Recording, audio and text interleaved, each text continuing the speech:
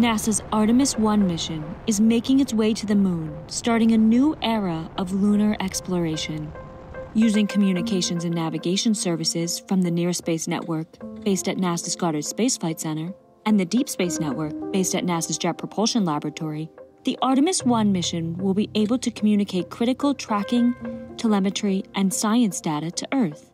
Services from both networks are integrated at NASA's Johnson Space Center in Houston.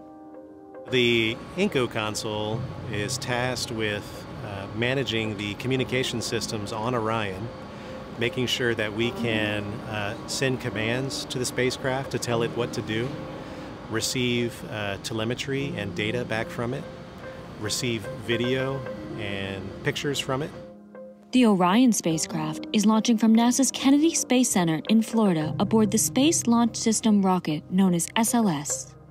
Close to Earth, it will receive communications and tracking support from the Near Space Network, a global system of ground antennas and satellites that provide either direct-to-Earth communications or relay communications.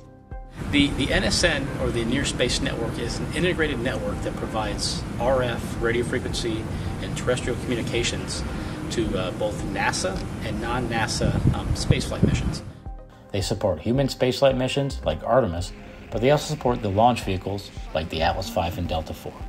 From a communications perspective, the early phases of mission pre-launch and launch and early orbit are going to be covered by a new communications system, ground stations, called Launch Communication Segment, or LCS. Once SLS has jettisoned, the vehicles will transition over to Tejas Communications. Orion itself will remain on Tejas for roughly 2.5 hours into the flight, or after that, transition handover to the DSN, or the Deep Space Network. The Deep Space Network consists of 3 global antennas that can communicate with spacecraft far into the galaxy. The network will serve as Artemis I's primary communication support as the spacecraft orbits the moon, similar to its role in the Apollo days. The Deep Space Network antennas were used during the Apollo program to track the missions, the Apollo missions, but we would help the Apollo spacecraft do navigation, we'd do communications to and from the Earth to the spacecraft, which included the videos that you see of the astronauts on the moon. The Deep Space Network, it exists today. It can support missions at the moon. It will continue to support Artemis II, Artemis III, with the first astronauts returning to the moon. The Near Space Network and the Deep Space Network have a storied legacy in supporting moon-bound missions.